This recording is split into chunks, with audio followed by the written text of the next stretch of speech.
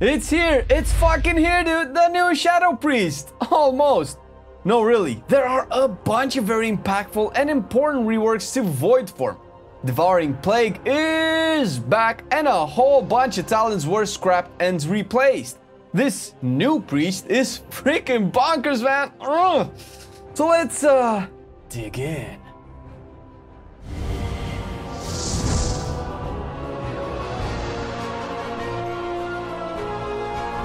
As always, we playtest and theorycraft the shit out of each spec on our stream at twitch.tv/MarcelianOnline. We stream 5 days a week and dabble into live as well with viewer dungeons and raids, mostly Saturdays. Join us for duocam streams on Wednesdays where you figure out I am not Marcelian, nor Marcelian's son, brother, lover, or any of that stuff. I know. Mind-blowing. With that out of the way, we already had an alpha coverage of Shadow Priest just before all of this was added, and with the current version of the beta, we lost access to legendary powers and conduits to properly test since no more vendors. You will still get details on them, but no actual demonstration of them in action. Sad day. But now for Shadow. Briefly going over what you get baseline, cause there's more juicy bits waiting. Desperate Prayer is back to help you with another defensive. This is very welcome. Shadow's main defensive, Dispersion, is very strong but also makes you unable to attack, and Vampiric Embrace doesn't prevent you from taking damage to be an actual defensive. As such, Prayer will give you more freedom and survivability without making you choose between doing damage and rolling the dice to see if your healer can keep you up, or take 5 and chill while the boys and gals rock those DPS meters. Mind Soothe is back for some reason. Flavor, I guess? That's cool. Couldn't really find a use for it, but hey. Shadow Word Death is baseline now with a cooldown reduced by haste. It deals a decent chunk of damage to the target, which is increased by 175% if the target is below 20% HP. If the target doesn't die from it, you also take that damage to your face. You can also talent into it to make it stronger. Power Infusion is also back and baseline, learned at level 58, or relearned, cause, you know, you had it before. This gives your target a 25% haste buff. You can and probably will put it on yourself, but the whispers and begging will come back from those DPS hoes asking you to use it on them. Fundamentally, this is an almost bloodlust on yourself to compensate the lack of haste you would get from Void form.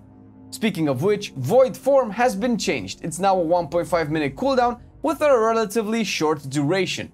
It requires 90 insanity to activate, and the rest of its mechanics function the same. This is one of the biggest changes to the playstyle, where you don't feel like you are endlessly ramping with a 30-something seconds to a minute window of prepping your rotation before you actually pop your shit in the second Void form window. That's gone now, along with the insanity depletion mechanic. And to replace all of this, Devouring Plague is the other insanity consumer.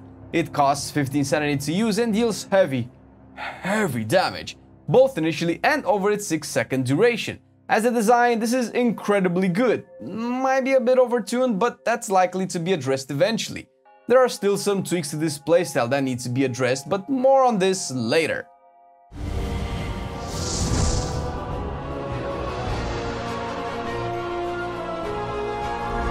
Since our last Shadow video, Boon of the Ascended from the Bastion Covenant has actually been buffed to make your Ascended Blast, that's replacing Mind Flay, to also generate insanity.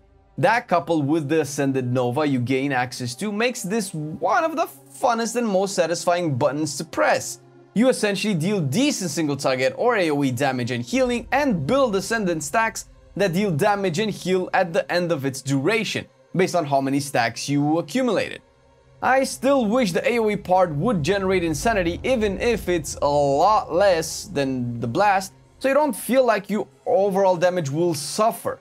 But other than that, 10 points to Kyrian for their awesome ability. Maldraxxus also comes with a pretty dope AoE ability in Unholy Nova. You Nova around you, healing allies and debuffing enemies with a strong dot.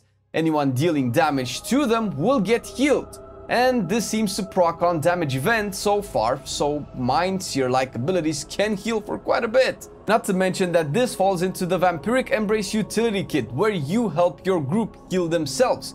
Might actually be pretty good in high-end competitive content, and we are seeing this trend where a bunch of Covenant abilities give hybrid DPSers the option to heal their group. Can this reduce the amount of healers you need for stuff? Or maybe enable them to be more aggressive? Who knows? You might have seen or heard of the previous Ardenwold Night Fae Covenant ability. Now it's Fae Guardians. Although more straightforward to use, now seems it has less utility for your group than before, but not by a lot. The Wrathful Fairy generates 6 insanity or 1% mana every time you apply Shadow Word Pain, so it kinda only works for you this time. The Guardian one reduces damage taken by the target of your Power Word shield, and the Benevolent Fairy increases the cooldown recovery rate by 100% on your Shadow Mend target. Right now, the friendly bonuses seem to stay active for as long as the Covenant ability remains active, which is 20 seconds. 100% cooldown recovery rate for your group members is a nice utility. Same with the damage reduction, while the insanity generation is more of a fire and forget and kind of only works for you. This can have awesome applications and increase the chance people would want a Night Fae Priest in their group. Lastly, Mind Games, or why you would join the Venthyr of Revendreth. This is not a straightforward ability to use efficiently, but sounds like it's maybe the least boring. Looks like a PvP one to me, but can also work for group utility. Again, when the enemy deals damage, they heal their target, you or the tank, and when they attempt to heal themselves, they damage themselves, and when these events occur, you get a chunk of insanity. It's a short 45-second cooldown with a 1.5-second cast time. This damage scaling remains to be seen, but the resource generation can be well worth it, with a caveat that we will explore a bit later. The resource bit, of course.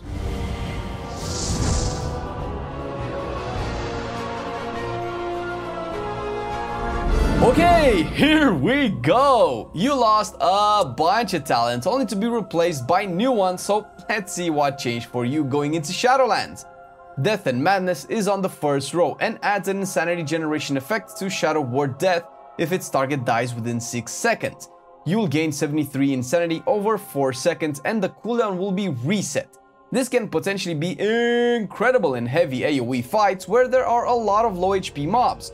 The issue is the consistency. How often can you exploit the insanity and cooldown reset effects compared to the other two options here? Fortress of the Mind is the same, with Unfurling Darkness being a new talent. After you cast Vampiric Touch, your next Vamp Touch will be instant and deal a lot of upfront damage. This effect has an internal 15-second cooldown, but the buff has unlimited duration, so you can Vamp Touch now and in 15 seconds cast it again as an instant, and that also gives you an instant one more time, so kind of like 2 back-to-back. Not sure if this is intended, and I feel it's a nice effect that gives you some control and versatility on how you use this in AoE scenarios. Probably one of the best new additions to the AoE kit is Searing Nightmare. Holy shit! What this beautiful gem does is, while you are channeling Mind Flay or Mind Seer, you spend 30 insanity on this to apply Shadow Word Pain and deal AoE damage to everything. If the target hit already has Shadow Word Pain on them, then the damage is doubled, and right now that double damage on one target deals more damage than a full Mind Blast.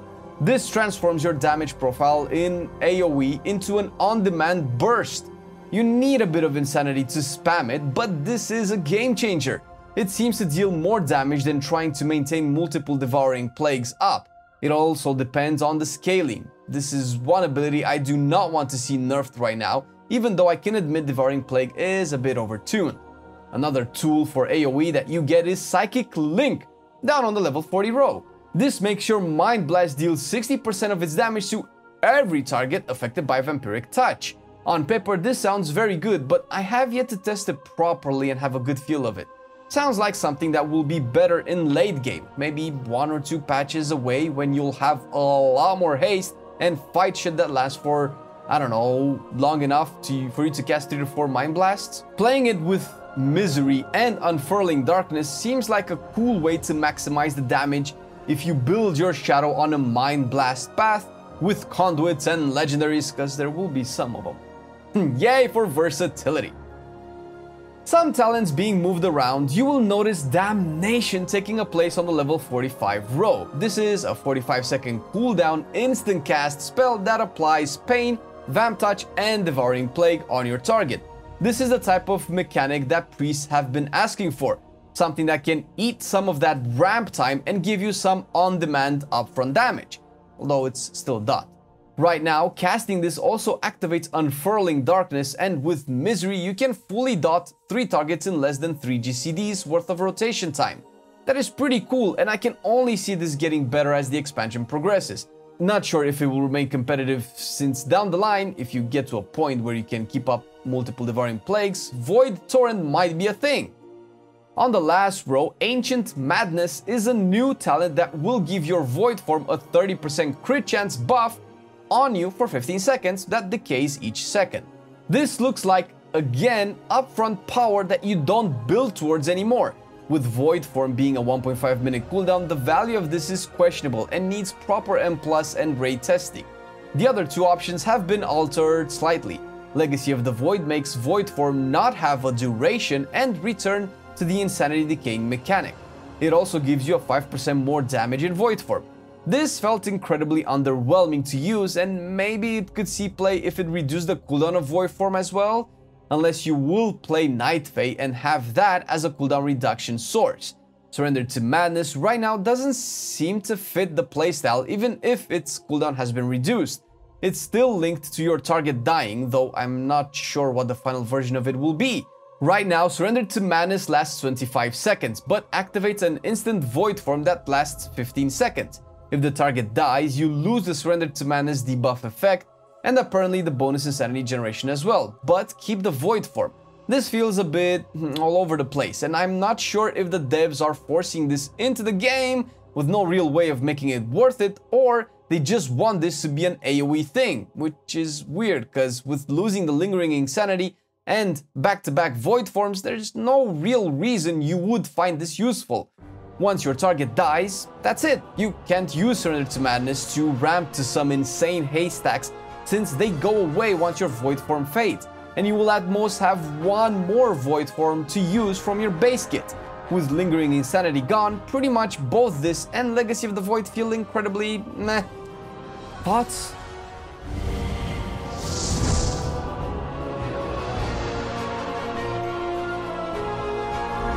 So far, every class has 4 generic legendaries and 4 specific spec ones, like Twins of the Sun Priestess, which will make Power Infusion give its buff effect to you as well when casted on an ally. This offsets the stigma around it and essentially increases your group's overall performance by kind of forcing you to not use it on yourself. There are also a bunch of legendary powers that are universal for all classes. So for right now, let's just look at something more shadow themed. You might remember Eternal Call of the Void from the Legion artifact. Well, it's back, and Mind Flay will spawn tentacles with the chance to channel their own Mind Flays for 15 seconds, generating 3 insanity per tick. There are a bunch of ifs here. If the Mind Flay they channel scales just like yours, then this could be crazy. A 15-second Mind Flay is bonkers, and it could help with single target damage. Of course, if that Mind Flay is also hasted, it will be even better. Ifs. Painbreaker Psalm gives Shadow Ward Death the effect of eating 6 seconds of your Shadow Ward Pain and Vampiric Touch duration on the target to deal that damage instantly and generate 10 insanity. This is sketchy. Baking more damage that scales with haste into your Shadow Ward Death will make it easier to get killing blows, but can also turn into overkill, wasting potential DPS. Making it not overkill would mean casting it on cooldown and you will get that much damage to your face. So would that be good? Kind of offset by Desperate Prayer, but if taking that much damage to the face can be dealt with, you could be looking at a Shadow Ward Death build that can hit like a truck with really good gear. Maybe this can be good if it also removes the self-damage effect. Now that would be a legendary. Or instead, add a cooldown reset? Shadow Flame Prism reduces the cooldown and increases the damage of your Shadow Fiend and subsequently your Mindbender. I can see the value of this becoming a thing if it will make either Fiend or Bender align with a small burst window. Maybe Void Form can align with every other Mindbender or every Shadow Fiend. They won't perfectly align though, so you would have to hold on to one or the other. Although Mindbender being on a 24-second cooldown could become a more active part of your rotation. Talbadar's stratagem seems to work amazingly with Damnation and maybe even Psychic Link. If the Mind Blast damage put into Psychic Link is snapped at the point of the cast, then it will also increase the AoE damage by 30% as well. This is the kind of mechanic I really enjoy, setting up a bunch of abilities for one big moment.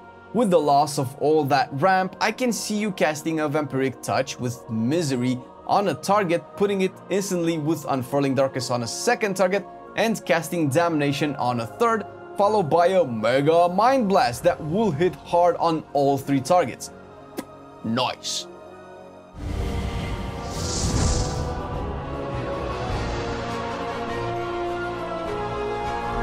Over the last couple of builds for the beta, the soulbinds have been changed, making some of what you will see here potentially different than what you will have on live. To that end, I will cover some broader aspects of soulbinds and conduits. What you need to know is that soulbinds act as sub-talent trees with passive bonuses. Certain bonuses are actually empty, leaving room for you to put your desired conduits in to build the passives that you want. There are three types of conduits: Endurance, focused on defensives; Finesse, which are oriented towards utility; and Potency, which focus on damage and healing. For the most DPS outputs and gains, you want Potency conduits, but not all Soulbind builds will give you access to the most amount of Potency options. Pelagus from the Kyrian is an exception where you can get all three Potency conduits unlocked on the same path you would get both the Mastery and Versatility buffs, which consists of the Throughput path. Let Go of the Past and Combat Meditation are the first and last traits you would unlock, and Pelagus is the first soulbind you will unlock also, so yay! Other options are towards survivability, Vial of Serenity buffs and effects, and so on, which can end up being very important based on your preferences. Clea, for instance, will unlock 2 potency slots available if you are willing to sacrifice the only crit buff she has to give you Pointed Courage. If Shadow will love crit as much as it does in BFA, of course. Mechanicos is the same with Hammer of Genesis that gives haste if you are willing to forego one of the 3 potency slots. But, you know, haste. Choices being impactful can be hit or miss. Fundamentally, I love it. Having an obvious cookie cutter build for best DPS will make the build bland, while sacrificing one to get the other seems like a better way to play an RPG. The pattern continues with the other soulbinds from the other covenants. Plaguey's Preemptive Strike from Marilith, the Maldraxxus soulbind, gives you some upfront damage that can work with stuff like Damnation and Ancient Madness, while Emony has all sorts of bonuses. Gnashing Chompers give you a potential 5% haste buff to maintain in what looks like dungeons. Heimrir's Arsenal Marrowed Gemstone can give you some crazy crit windows to pair up with Void Forms and stuff like that. Again, if you forego one of the 3 potency conduits you would be using. Nia from the Night Fae has a few options that can be good. One focused on interrupting, which is for Shadow, because, you know. But another one, Nia's Tools Burst, that can help and damage your target among the Mastery buff from Grove Invigoration can be pretty sweet. Which is questionable, because Mastery. Did Shadow ever use Mastery?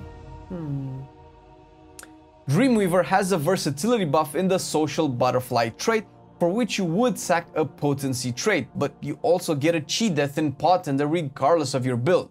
So yay to spamming Shadow or Death? Korain comes with First Strike, an option that will give you a 10% crit chance for 10 seconds if you hit a target before it hits you. In organized content, this will pretty much happen all the time, and if you stagger your dot application in AoE, you can potentially have a decent uptime on this thing. If you choose to go with Venthyr though, Nadia might be your best bet with Thrill Seeker on the last row, giving you an almost mini Bloodlust as you stay in combat. That and the fact that you don't need to sack potency conduits for it could make this the best DPS option from Venthyr. On paper, Theotar is a more versatile soulbind with the Mastery buff out of the way, but with Wasteland Propriety that will give you versatility always welcome, and that's on the last row. If you want to go with General Draven for a more tanky approach, you can still get superior tactics that buffs you with a 10% crit chance for 10 seconds after you interrupt the cast. This, having an internal cooldown of 30 seconds, makes Shadow lose out less than other classes, and maybe with Last Word Talented you can have some decent uptime on this. You heard me say potency here, potency there. Currently there are 4 potency conduits with only 3 max available slots for any soulbind to use. Mind Devourer is one of them, with a 5% damage buff to Mind Blast and a 10% chance to make Devouring Plague free when you cast Mind Blast. This seems like it will work in AoE, especially with the Mind Blast fuels we talked about previously. Rabid Shadows gives Shadow Fiend more damage and attack speed. Obviously, pair this up with the respective legendary and maybe even Mindbender as a talent, and boom! A 24-second cooldown jacked up pet, so you can feel like a hunter when the padding fucks up and your pet gets stuck. Dissonant Echoes gives your Void Bolt a 5% chance to reset its own cooldown. This might make Legacy of the Void actually playable and could be the extend your Void form as much as possible solution for you if you enjoy the long as shit Void form windows. Shimmering Apparitions comes in to solve your non-crit ticks of Shadow Word Pain to spawn apparitions. This seems counterintuitive, or could be good for a non-crit haste mastery build. Or haste verse? I am saying all of this because conduits have ranks that they scale with, and these bonuses will go up as you get higher and higher ranks of these specific conduits, 15 in total right now.